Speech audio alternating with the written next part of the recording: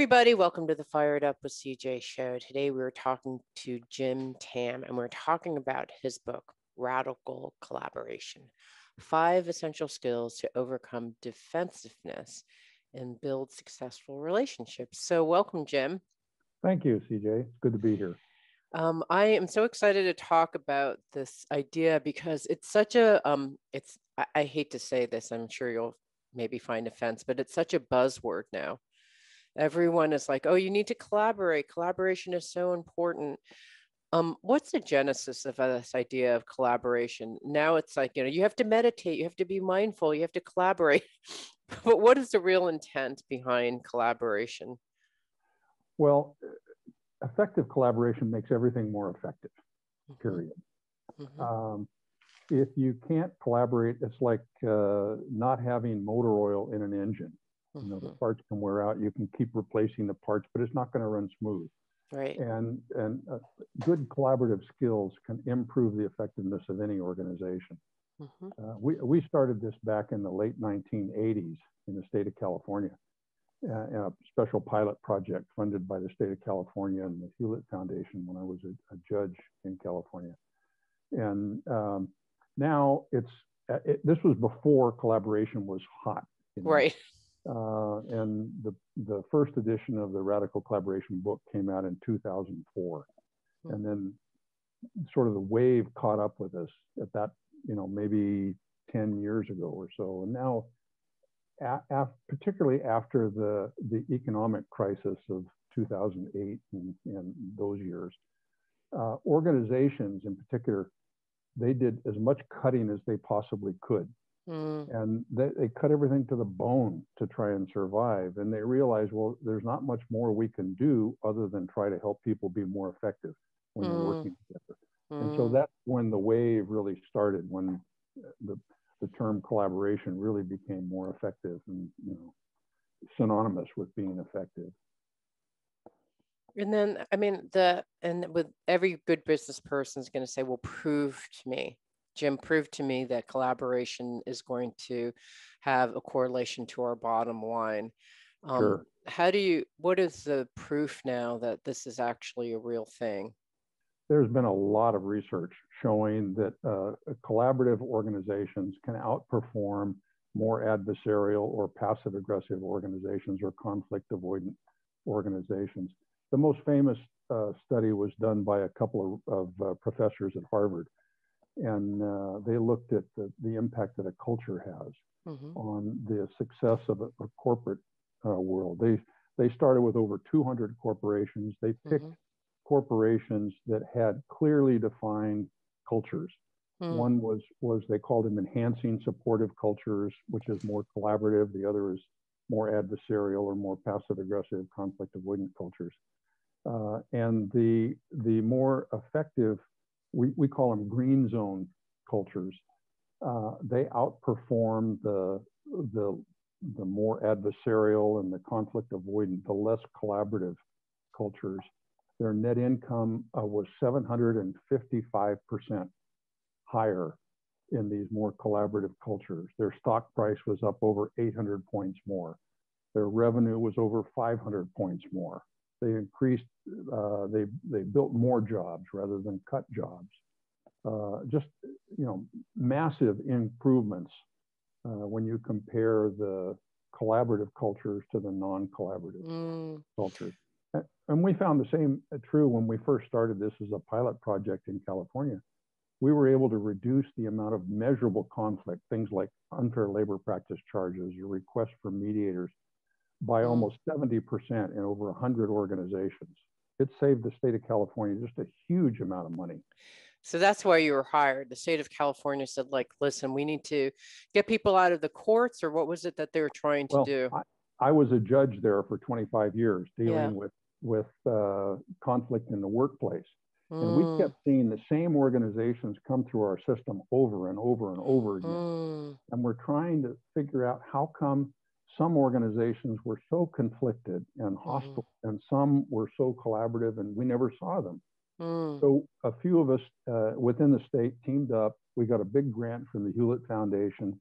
We did a lot of research based on that. And then with the funding from Hewlett and the state of California, we went out and road tested this, put a training program to try to teach the more red zone and these conflict avoidant organizations to be more collaborative. And we were just, wildly successful beyond our dreams. And that was the genesis really of what I'm doing today. Okay, so I want to go back to just get some more clarity on the adversarial kinds of companies that you call in the red zone that are either passive aggressive or conflict avoidant. For people who aren't familiar with those terms, can you kind of show us or tell us how that would be expressed in the courtroom when you came, like the kinds of cases that came up? Sure. Well, in the courtroom or when we would be mediating or doing a settlement conference, you could always tell if somebody were coming in and they had this bad attitude, they wanted to beat the other side, no matter what the expense was, no matter what the cost was, they wanted to win versus solve the problem. And, and people would get defensive, they wouldn't listen effectively, they were terrible at problem solving, as opposed to some groups where they would come in, they might still be upset about the problem, but they were trying to solve the problem. They were working on the problem rather than working on each other, trying to win. They were trying to win get their interests met rather than defeat the other side. And it showed up in their language, it showed up in their body language, it showed up in attitude, in the way they would try to create new solutions. It was pretty apparent. You could see what someone's attitude was, the way they behaved. Right. That's just aggressive, not even passive aggressive. That's just aggressive. Yeah, generally it was very aggressive. But what we're seeing now is a shift away from the more aggressive, hostile environments to a more conflict avoidant. We call these hostile environments the red zone. And over the past 10, 15 years, we've heard a lot of comments from people saying, well, we're obviously more collaborative because we don't fight. Oh, if there's that's a problem, I just keep my eyes down and my mouth shut, Yeah, it's called the whole West Coast. well, they thought that the absence of outright warfare meant that they were really good at collaboration. And that's not the case. They were just talking about being conflict avoidant and more passive aggressive. Okay, and so what does that look like? Like, oh, we're fine, but what are the outcomes as a result of being conflict avoidant? Like, what would that, I think all of us can be like, oh, I think I know, defensive, listening effectively, not problem solving. People can be like, okay, I know those people in my life. What would be the descriptors of someone who's conflict avoidant? Well, typically everybody's playing nicey-nicey with each other. You go into a pink zone meeting and everybody's sitting around going, okay, sure, fine. And then when they leave the meeting, guess what happens? Absolutely nothing, because nobody's willing to stand up and say, hey, this is a bad idea. We shouldn't waste our time and energy and resources in pursuing this. Or they don't give constructive feedback because they're afraid of being accused of not being collaborative or being hostile, so they just keep their mouth shut. And I find that these organizations, these passive aggressive conflict avoidant organizations, are much more difficult to deal with than the more hostile organizations were in the past. Because at least in these hostile organizations, you can see where the conflict was. And now everybody's being nice to each other and just nothing's happening. Nobody's getting anything done. So do you think that's as a result of us trying to be politically correct, or because we learn collaboration is important and we misunderstand that to be conflict avoidant? What caused this?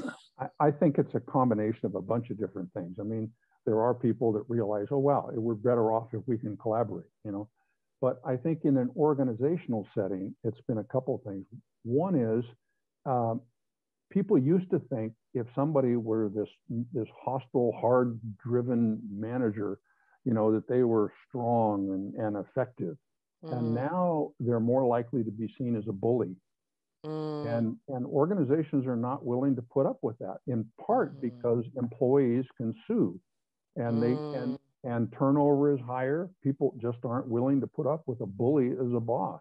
So they've done a much better job of reducing the amount of these, red zone hostile environments. But that hasn't necessarily resulted in more collaboration. Mm, Oftentimes it just goes underground. It's like mm, herding worms. You get them in a circle and then all of a sudden they disappear underground. And it mm. looks nicer. So everybody thinks it's a nicer place to work, but they're not accomplishing anything. Uh, I feel like, I mean, I can look at so many different things, whether they're organizations, the government, whole cultures, like the West Coast culture feels a lot like this over the course of my lifetime. Uh, And it's interesting that it's a pattern, and it's a pattern of, I think, an evolutionary pattern. You have to like stop being the bully, no, but then people are hiding it underground, and they're kind of finding other more subversive ways of bullying each other, but in you kind of less obvious ways. Um, how do we get, what are the skills that we need to get to the green zone? And what is the green zone? Well, this green zone is a much more effective collaborative environment. And it's part attitudinal and it's part skill based, Mm-hmm. where people can work together more effectively, where you have an atmosphere that's free of mistrust and betrayal and intrigue, so people can deal more directly with the issues as they come up. Mm-hmm. And so it tends to be more employee engagement. Mm-hmm. People tend to be more open. Mm-hmm. Now, that doesn't always make things run smoother, because if people are more open, they're more willing to raise difficult issues and deal with them directly. So that can create a lot of chaos Mm-hmm. in an organization. But they seem to be significantly better at resolving problems, because you can't solve a problem if people aren't willing to talk about it. And Mm, in both the more hostile environments or the conflict avoidant environments, people are fearful about being open. So they're not very mm, open. So openness is also a key. So that's an attitude of openness. Yeah, it really is. Yeah. Well, it's both, again, it goes back, it's both an attitude and a skill, because Mm-hmm. there are some ways that you can talk, Mm-hmm. present your ideas that will be more open and less threatening to other people. Mm-hmm. So it's both attitude and skill on all of the skills. Mm-hmm. We've narrowed it down to 5 key skills that we Mm-hmm. feel are essential to building more collaborative environments. Mm-hmm. And this is not rocket science. If people put a little bit of energy into it and practice just a little bit, they can implement it almost immediately, and it'll have a huge impact on practically any relationship, whether Mm-hmm. it's business oriented, which is where we spend most of our time, or whether it's interpersonal. Mm. Okay, what are the 5 skills? Please reveal. Okay. The first one we call collaborative intention, and that's more the mindset. And the key skill there is having the ability to stay focused on mutual gains in your relationship when you hit one of those speed bumps in the Mm. road. When somebody makes a mistake or does something that you don't understand, can Mm. you keep a collaborative mindset and get curious, or do you go furious? Do you go into the red zone and become furious about it? Right. Curious versus furious. Right. So that's the first skill. Yes, The got it. second skill is openness, creating an open environment there. And there's been a lot of research done recently showing how important that is, particularly some research by Google. Mm-hmm. Google is the most data-driven company you can think of. Mm-hmm. And they were trying to figure out what's the difference between their effective teams, high-performing teams, and low-performing teams. Mm-hmm. So they spent a 2-year period studying 180 of their own teams, everything that you could think about. Mm. If you could think it up and there was a way of measuring it, they measured it. They Right. looked at gender differences, balance, age balance, experience levels. They looked at things like whether the employees on a team went out to lunch together, how much did they Mm. socialize. Mm. And after a couple of years of study, they realized that most of the things they looked at, they could do just as good a job picking a team by throwing a dart at a dartboard. I mean, it just had no impact. Mm. But there was one thing more than anything else, high above anything else, that had a direct influence on the effectiveness of the team. And that was the level, they called it the level of psychological safety, which Mm. is basically having this green zone environment, a collaborative environment where people can say what's on their mind without fear of getting punished for it, where they can raise difficult issues and deal with them Mm. directly. Mm-hmm. Mm-hmm. So if you can increase the level of openness within any organization or generally any relationship, it's going to have a dramatic improvement on the effectiveness of that relationship. Mm-hmm. Okay, cool. So that's the second one, openness. Yep. It's an attitude as well as, and that's harder said than done, like creating psychological safety. Like what specifically, what I want to do in the second segment is to talk a little bit about the hows. Like how do you set up? I'm going to give you a couple of examples that I hear from my clients, and I'd love to run you through some scenarios in the second segment. But okay, so level of second openness. What's the third one? Self-accountability. And this is helping people get a better understanding of what their own belief system is about how much choice they have in life. A lot of times people are feeling powerless, that they don't have a choice. They're stuck in a bad marriage. They're stuck in a bad job, and they don't think they have a choice. Well, it is a choice to stay in a bad marriage. Yeah, it may be a difficult choice. You got kids, or, you have to make a living or whatever, so you stay in a bad job. But that is a choice. And so if we can get people to take a deeper look at their own belief system about how much choice they have in their life, and then increase that even just a little bit, that can be very empowering for both the organization and for the individuals. Yeah, so that how I see that as a life coach is that people aren't generally authentically expressing who they are. And so they are following what they're following, like, oh, that person got promoted, so I'll just be like that person. Well, you're nothing like that person. Why not get clear with who you are and get promoted based on those skills? But you're presuming that you're having a belief and you are making a choice that I'm just going to follow the pattern of people who have been successful. Yeah. But really the strategy that they're using is authentically being themselves and using their gifts. It's interesting. Yeah, you typically have much more power when you're coming from your own center, as you know, right? Than if you're trying to emulate somebody else or copy somebody else. Yeah, that seems to be the ultimate in self, like yourself accountability. Interesting. Okay, got it. So that's the third one. How about the other two? The fourth one we call self-awareness, and it's paying particular attention to your own defensiveness. Because if you're trying to build a more collaborative environment or a stronger relationship or solve problems, and you start getting defensive, it's like pouring blood and water to a shark. It's going to create a feeding frenzy there, and it will just destroy relationships.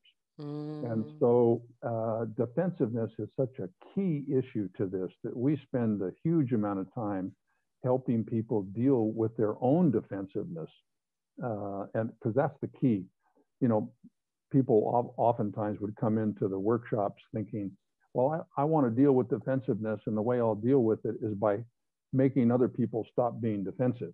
It doesn't work that way. You got to deal with your own defensiveness. So we try to help people get a better idea of what defensiveness is about, help them spot it sooner rather than later before they're in trouble, and then come up with some action plans that they can, help moderate the damage.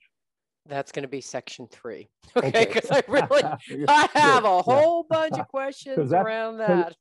Quite frankly, that's the thing. If they can do a better job of managing their own defensiveness, that's the thing that will give them the biggest improvement in the shortest period of time, the biggest bang for their buck. Just dealing with that one issue more than anything else. Right. I really love that. Okay, so maybe we'll make that segment 2, but we're going to talk about it. Okay. Did we hit all 3 of them? There's and then there's one more skill, and that's negotiating and problem solving. Because if you're in a long-term relationship, you're bound to have some conflict, especially if you're talking about working relationships. If you don't have any conflict in a working relationship, it's probably not as productive a relationship as it could be. Either that or you're just not paying attention, or overly medicated or in complete denial or whatever, you know. Mm-hmm. So the key is to be able to deal with that conflict in a way that supports the relationship rather than undermines it. Because anybody Mm. can go into a negotiation with a scorched earth attitude and, you know, and just blow the whole thing up. But if you can deal with the difficult issues in a way that support the relationship and build on that, then that makes a huge difference over time, because there will be conflict there. Okay, got it. All right. So I love these. I love these skills. Now let's in the second segment and third, let's actually I'm going to give you some real life scenarios of which I've heard my clients talk about all the time.